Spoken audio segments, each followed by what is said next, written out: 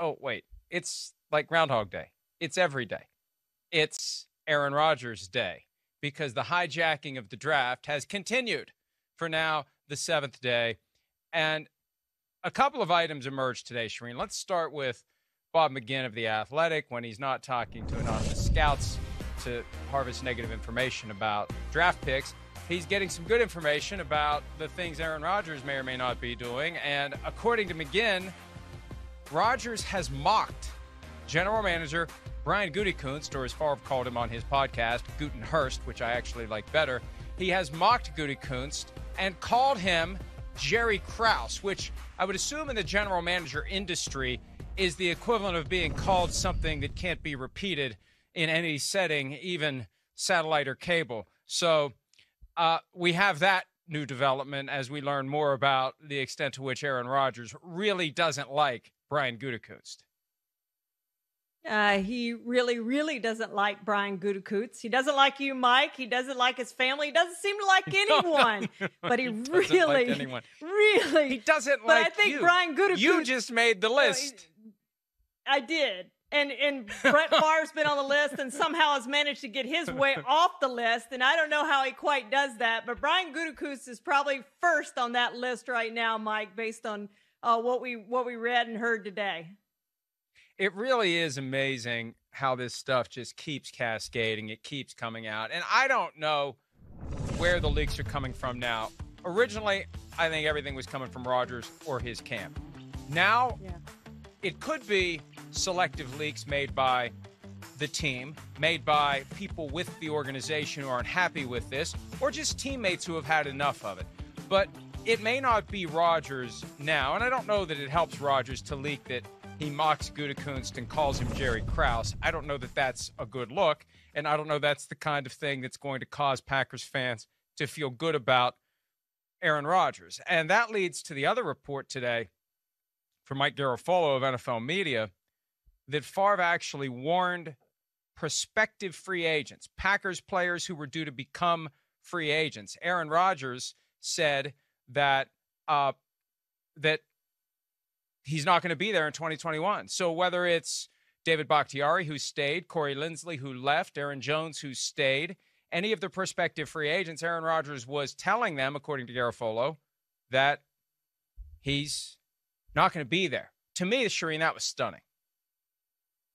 Absolutely. You're dismantling your team, or trying to, it seems like. Now, they got some of those guys to stay, but we know that money talks, and the Packers gave them a lot of money to get them to stay. There's no question about that. But, yeah, it's stunning that you would tell teammates, hey, I'm not going to be there. This team, basically what you're saying is this team may be in sort of a rebuild mode with a young quarterback who's unproven at this point, because I'm the guy to lead you to the Super Bowl, and I may not be there, and I don't plan on being there. So this was stunning, Mike, no question. Yeah, and look,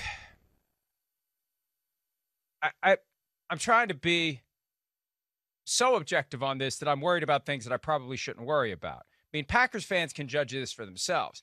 I am not trying to stir the pot here. I always stir the pot generally if stirring the pot is the natural byproduct of being honest about what I see. What I see here, and I think I would believe this for any quarterback under any circumstance, regardless of what he's said about me in the past, regardless of how he feels about me, regardless of how I've criticized him, and I've praised him as a player. Just a few weeks ago, I was saying they should hire him on Jeopardy, that he would be great, and he was great as the host. I'm capable of being objective.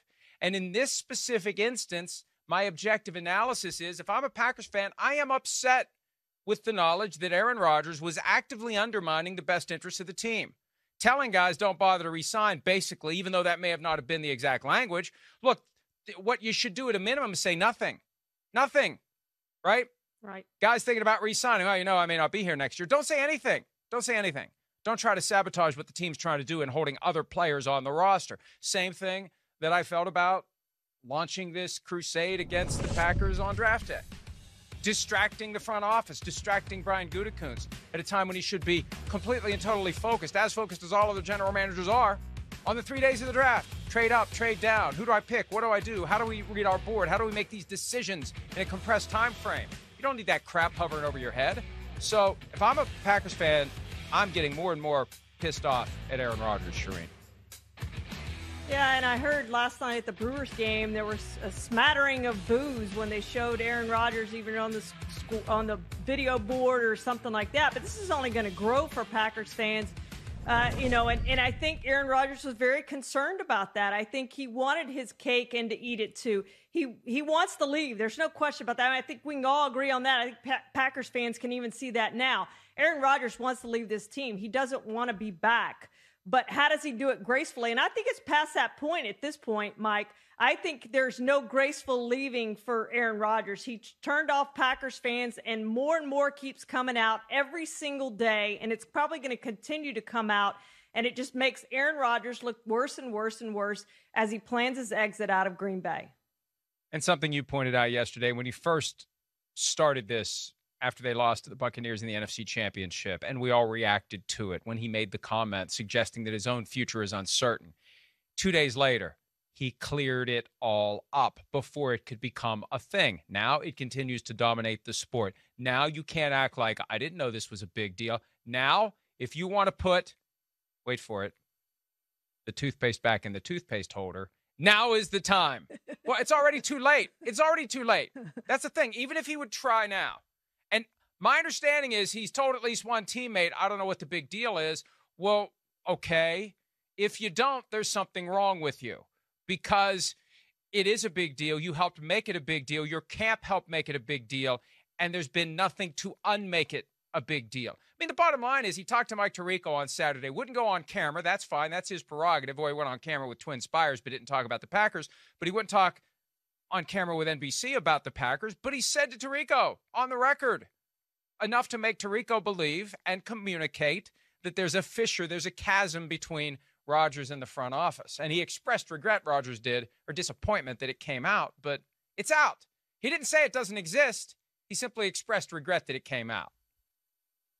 How big of a deal is this, Mike? Well, an MVP has never left a team the year after he won the MVP award and gone on to another team. We've had two retire the year after they won the award, but never an MVP go to a different team. So that's how big this is. This is huge. And you could squash this if you wanted. If Aaron Rodgers wanted this to end now, he says, hey, I'm happy with the Packers. Go on the Pat McAfee show. I'm happy with the Packers. I'm coming back. I'm going to win another MVP award, try to win the Super Bowl, blah, blah, blah. He hasn't done that. So we get where Aaron Rodgers is by his silence. He tells us where he is. And the fact is, he wants out of Green Bay. That much has become painfully obvious to Packers fans as well. Yeah, and with each passing hour, it's becoming harder and harder for him to undo this. And I don't know that he wants to at this point. Again, when you're really smart, you get the benefit of the doubt that everything you've done is calculated and strategic. And if it isn't, then he's not as smart as we all think. Brett Favre was on radio today with Wilde and Tausch, ESPN Radio. Here's Favre talking about a communication that he had with Aaron Rodgers regarding the situation. They were willing to trade me. It sounds like the Packers now are not willing to trade Aaron. You know, it's a tug of war. So it's similar, but also very different than my situation. I just sent Aaron a message and said, hey, am I going to see you playing for the Saints this year? Just kind of joking. And he sent back, hey, buddy, I don't believe that's going to happen. And also in that text, I just said, hey, hope everything's okay. You know, I'm getting a lot of messages from people asking me what's the deal. And he said, hey, thanks for checking on me. I'll touch base with you after all this is over.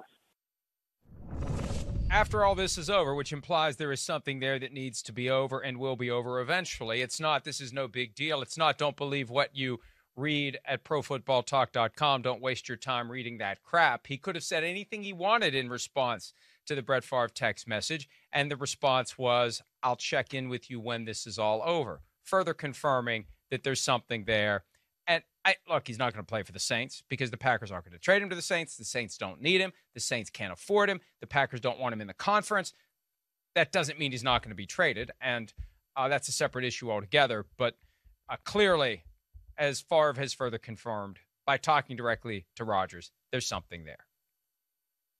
There is something there, Mike, and it's irreparable at this point. And it started back, we all know, with the Jordan Love selection. And I don't think they did a good job of communicating with Aaron Rodgers about what they intended to do, that they were going to trade up, that they were going to draft a quarterback. And they passed on a talented group of receivers by doing that. Now, if you look at their draft this year, they've helped their team. They had a really good draft by all accounts.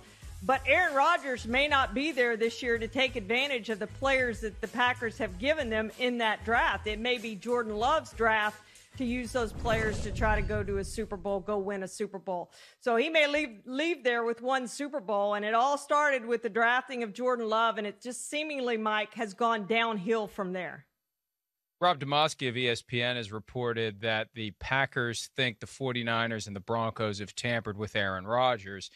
And I would suspect, I don't think Demovsky explained it this way. My guess would be it was solicited tampering by Rodgers' camp, trying to generate a trade market, getting the word out that there's reason to call. Remember last week when the 49ers made that call Wednesday night, Kyle Shanahan told Rich Eisen earlier this week he didn't want to wake up Friday morning and find out that Aaron Rodgers had been traded to someone else. He had reason to believe that there was reason to call.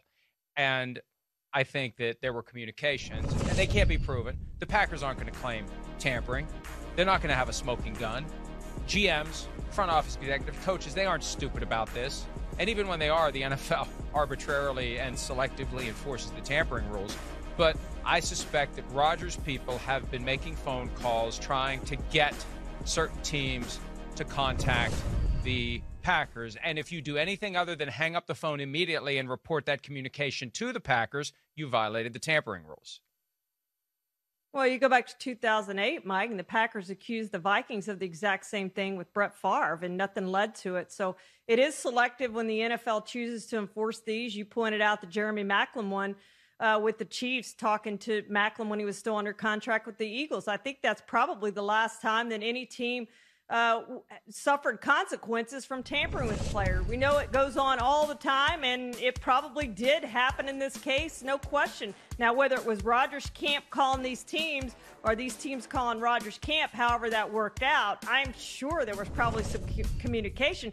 Otherwise, how would the 49ers know to pick up the phone and call on Wednesday night and say, hey, just in case you're considering trading Aaron Rodgers, ...